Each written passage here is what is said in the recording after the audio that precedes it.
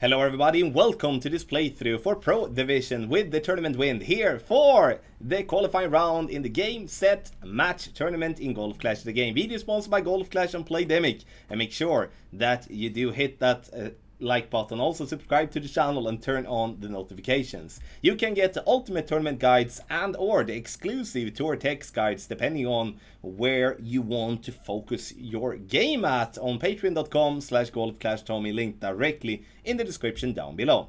Follow the info box on the right hand side to get the club distance adjustment, elevation adjustment, also what ball and club type I suggest you to play with. Have in mind that those are all suggestions and you don't have to follow it if you don't want to, but there is always a plan behind it. So let's go to hole number 1.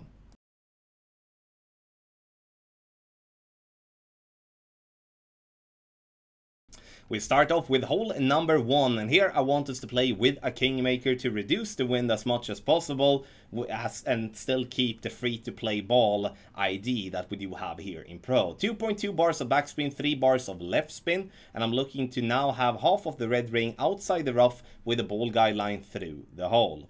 Once that is done, we adjust maximum distance with a 15% over adjustment.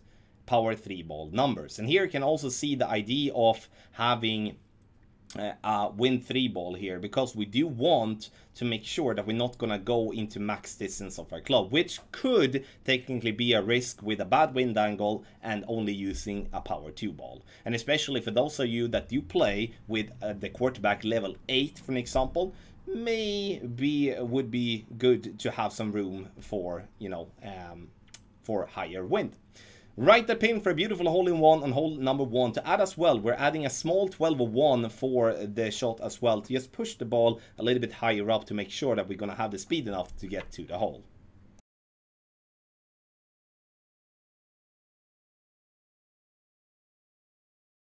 For hole number 2, we are going for green, and this is because the wind is a crosswind, and I would do this the same if we would be having a tailwind and even honestly a minor headwind. But my focus here is going to give you a shot which can be made with 4.5 bar topspin on your driver, which is going to be extra mile level 6+. Also going to have, you know, a bit lower level 4 Sammers, but my focus here is going to be on the extra mile, so that is what I would like you to use if you're going to try to replicate your shot. If not, then use the practice area and test with the driver that you want to play with. 4.5 bar topspin, 2 left spin, ball guideline to be pointing to the right of the pin.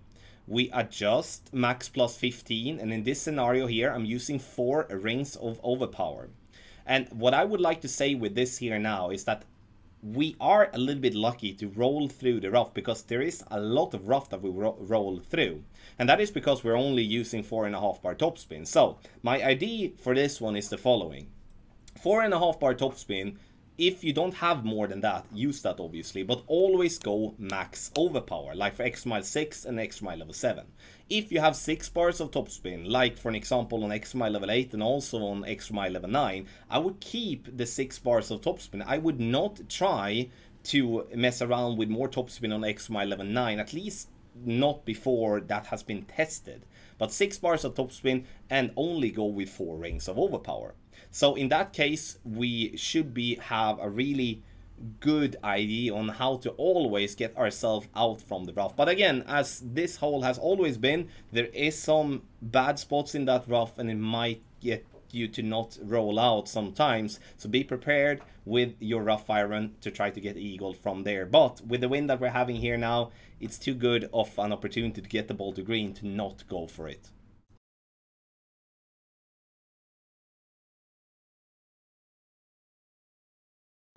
For hole number 3, this is going to be a tough one, especially when playing with, you know, intermediate type of clubs here in Pro. I'm going to play with 4.5 bar topspin to show you that this drive is possible to play with a bit lower level clubs and not just focus on those that you have 6 bars of topspin. We start with the inner ring to the right by the rough line in complete max distance, and I'm going to use 4.5 bar topspin, 1 bar of left spin. maximum distance with a 10% over adjustment, and then we go full blast overpower every single time. You can play with a Titan here also if you want to, but a Kingmaker is going to be the best ball, because then you reduce the wind, and that's going to help you get more yards on the drive. As we are having the headwind here from T, my goal is only to get ourselves the Eagle here, because the Albatross will be very difficult, and again, it's only the qualifying round, so we don't want to push it too hard, we don't want to use any special balls, and then in the end it would be too tough to focus on getting anything else than an Eagle here. I'm using the Cataclysm, you can use the Big Dog here as well. I'm playing this one as safe as I can. 1 bar of topspin, and you can see here now that I'm aiming with the ball guideline pointing towards the pin. That is at least the plan. And you're having the second bounce approximately 1 ring above the rough line. I would say going with a little bit more of a distance between the bottom of, the second bounce in the rough line would be a little bit better. Maximum distance with a 30% over adjustment, based on 2 things really. Headwind, it compressed the ball guideline, and then also that we are having a very downhill play here. As you can see here, this ball is going to fly a lot, and then it bounces, and then again it's going to be having that compressed ball guideline as I just talked about. Hole number 3, take it for what it is, boring wind, get the Eagle and be done with it.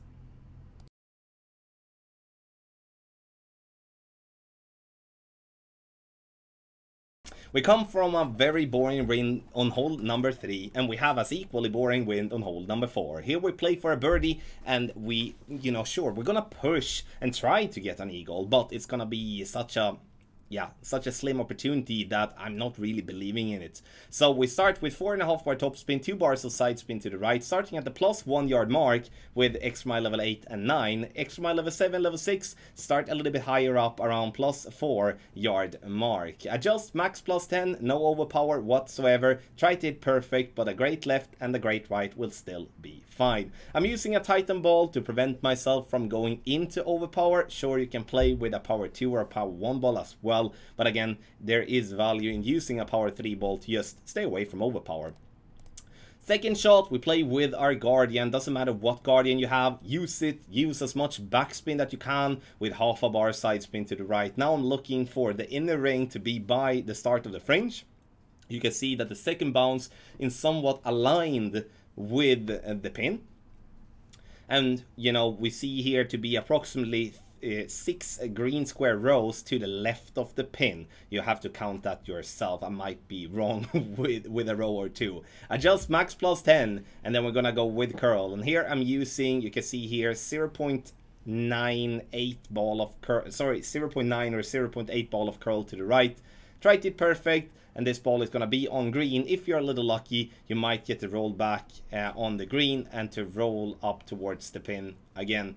Sure, perfect ball. We may need to use a little bit less curl, but to be completely honest, what a boring wind on hole number 4. Take the birdie, be done with it, and then we move on to hole number 5, which will be a good opportunity.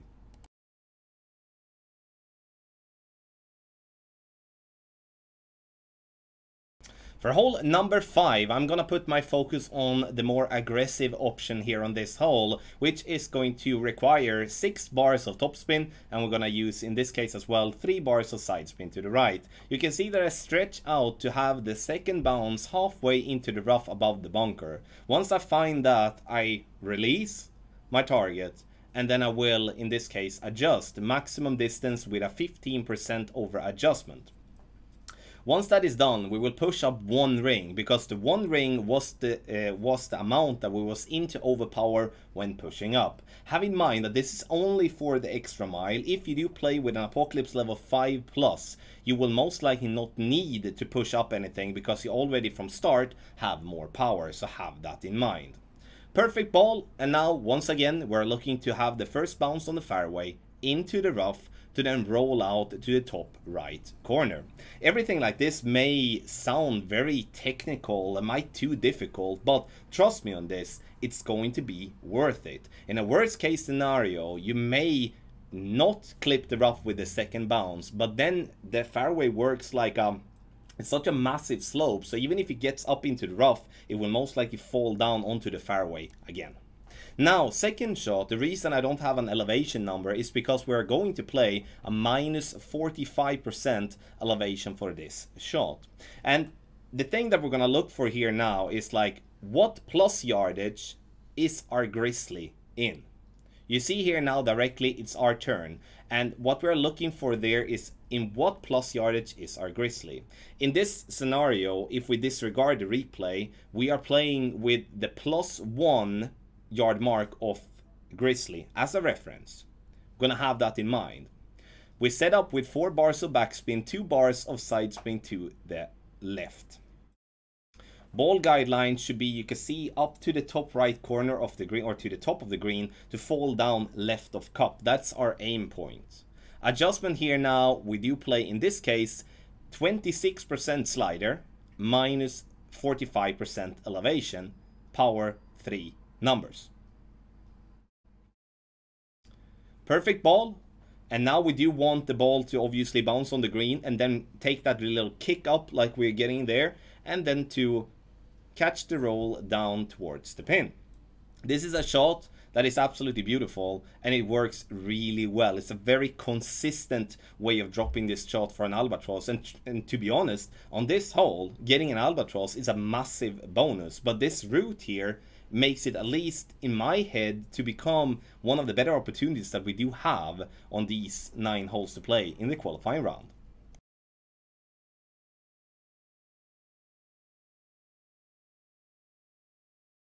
Hole number 6, I would say this is the toughest par 3 to drop, and I base that on the fact that, you know, a lot of things is going to go right if we're going to get this to drop. I've tested left side, right side, left side, right side plenty of times, and I decided to go with left side in the end, as I feel that the setup there is going to be easy. It also is going to take away the trees in the center from the equation, which otherwise will be in the equation if we are playing on the right hand side.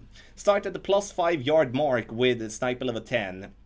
And then we have the +7 yard mark for sniper 9, and start at max for sniper level 7 and level 8. Katana ball always.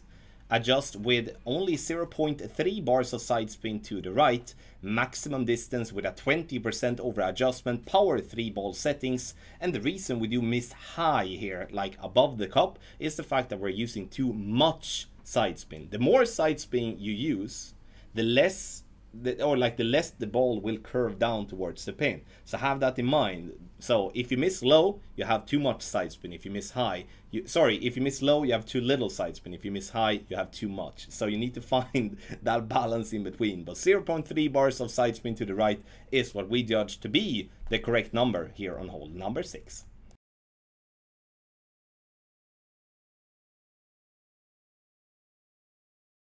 For those that watched the stream earlier this Monday, notice how big of a struggle I had on this hole. But now I found a really good shot that worked really well and makes me calm now again. So what we're gonna do, have the red ring to the left just by the shadow from the tip of the tree. You can see that clearly, and if you didn't notice that when I did set it up, make sure to rewind and look at it again. 3 bars of side spin to the right. We use 4.2 bars of top spin. Adjustment is medium distance with a 5% over adjustment. Power 3 ball settings. And we're using the right side of the ball outside the adjustment ring to the right in curl. And now this ball is gonna catch the roll that we want to, and most likely gonna drop on the low side of the cup. But I don't care in whatever way it drops, just that it drops. NASCAR, for those of you that haven't heard that name, that's the common name for hole number 7, which is usually, once we found the adjustment, a good chance for a drop.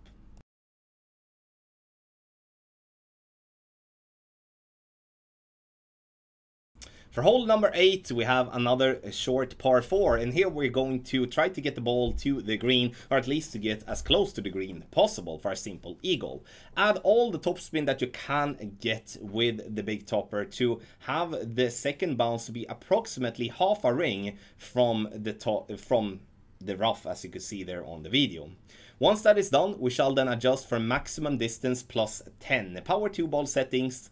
and try to hit perfect. Have in mind that this shot can be played with lower level Big Topper as well, as you notice that we're not even close to being max distance of our club. It just happens to be that I do have the Big Topper level 6, which is a very high upgraded club for Pro Division on this account. So please have that in mind, that you can play this shot even with lower level Big Topper.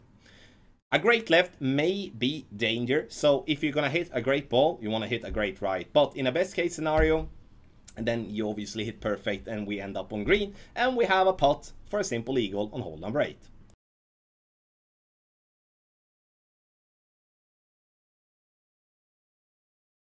On hole number 9, we shall be using our Apocalypse level 3 plus, and we're going to start by looking at the max distance position with the yellow ring to the left by the sand trap line. And this with Apocalypse level 3 and level 4. When it comes to Apocalypse 5 plus, we are looking to have the half of the red ring inside the bunker to the left. Adjust max plus 10. Sorry, max plus 20, not 10. Once that is done, we push up to max and gonna apply 1.5 ring of overpower. I'm using 1 bar of topspin and 3 bars of side spin to the left. Always max curl regardless of what Apocalypse level you have on your club. You can see here that the ball gets down the fairway nicely, and now we have a really good position for the second shot. 372 is a great yardage. When it comes to the second shot, we're gonna play it with our slider, but we're also gonna play it with minus 35% elevation. I don't have that number written up, and that's why you can't see it in the info box, but minus 35 is what we're gonna focus at. Now, alright, so now I'm looking for the sticky spot, or the funnel basically. So I'm looking to be just left of that before spin has been added. Once that is done, we're gonna apply then backspin and side spin. And here you need to be pretty fast with your setup, because the spins will vary depending on what position you do have. It's all based on the drive, but obviously with a drive that is perfect, then you're gonna have no problem getting into the correct spot. We do want to aim with the ball guideline to be approximately 2 green squares short of pin, with 1 green square to the right of pin as an offset. Tough one, I know, but this is a tough one to drop as well, so have that in mind. The plus yardage that we are looking for, that we're focusing on, is like if we are at plus 7 yard mark, we shall be using 70% slider, and we shall be using 35% minus 35% elevation. That is all accounted for this miss that we had there, and you know, this should be, if you set up it correct, if you set up the second shot correctly, which is going to be the difficult part, and then hit perfect, I do believe we will definitely have an albatross or 2 on our scorecard. Thank you so much everybody for watching this playthrough for Pro Division with the tournament win for the Game Set Match tournament here in Golf Clash the Game. Make sure to get our ultimate tournament guides for Pro Division or Expert or Master. You can obviously get them all if you want to. Patreon.com/GolfClashTommy, link directly in the description down below. Video sponsored by Golf Clash and Playdemic. Thank you once again for watching, and good luck in your Golf Clash game.